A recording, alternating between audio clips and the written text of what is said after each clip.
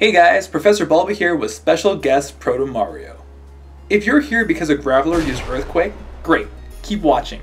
If you have no idea what I'm talking about, head over to his channel by clicking here, or looking in the description below for the first part. Let's start off with the Weight Watcher Club. Here is a small list of Pokemon that lost a lot of weight since their original sprites in Gen 1. Fat Pokemon. Blastoise, Pidgeotto, Fat Pikachu, and his big cousin Raichu. Oh my god, they were so fat. And Mr. Mime. Whoa, what the fuck? Did Mr. Mime grow a finger since Gen 1? Oh, and let's not forget about Vileplume. It put on a lot of weight in its later generations. Maybe it should have tried Jenny Craig. Who's next? Ah, yes. Golbat. Good ol' I'm going to suck the flesh off your face with my tongue. Golbat. Thankfully, it got a well-needed facelift in later generations. Golbat's really terrifying in Gen 1. Golbat's transformation actually inspired Machoke to get a well-needed touch-up. Machoke sought therapy for his steroid use. His once blatantly stretch-marked arms are better incorporated into his mass, which are his bulging biceps. Speaking of steroids, Kingler got off them after Generation 1. And, you know, that's not all. The two of them actually got together and had an intervention for the one Execute who was taking growth hormones. I'd say things are looking up for these guys. Let's take a look at something simple. Dratini. For some reason, Dratini loses the lines on its underside and is never seen again after Generation 1, even on the trading cards. Maybe there is, I don't know, something in the water? Speaking of water, let's take a look at Shelter. Okay, there must have been something in the water, because after Gen 1, his eyes got way bigger. And since we're on the topic of Shelter, it looks like the one on Slowbro's tail has gotten quite far in its quest to eat Slowpoke whole.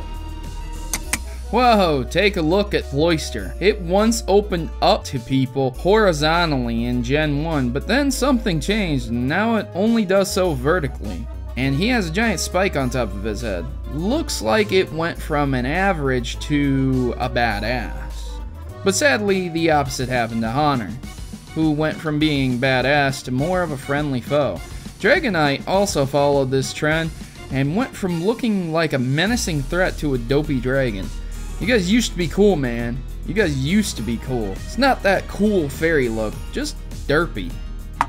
Perhaps one of the more notable changes is that occurred for Moltres. Looking at this majestic creature, I never would have guessed it started looking off like this. Other redesigns include Coughing. In Generation 1, it was as stupid as it was ugly.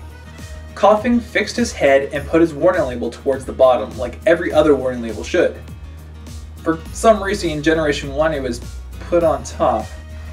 Then we go to our fine fossil friends, Omastar and Kabuto.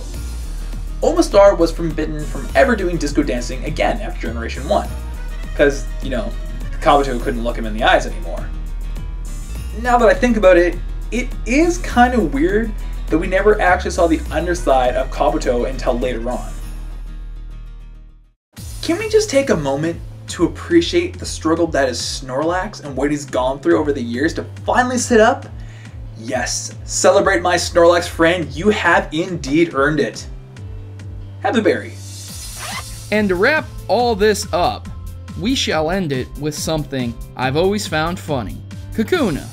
It once had expandable arms, but later it lost the ability to use them. Well, sort of. They actually ended up turning into a tie, which kind of suits him if you ask me. Ah, get it? Suit? Tie? If you haven't done so already, come check out my channel, but not before subscribing to BulbaTube for weekly videos. I'm Protomario, and I'm signing out. Thanks for watching, and I hope to do more collabs in the future with BulbaTube.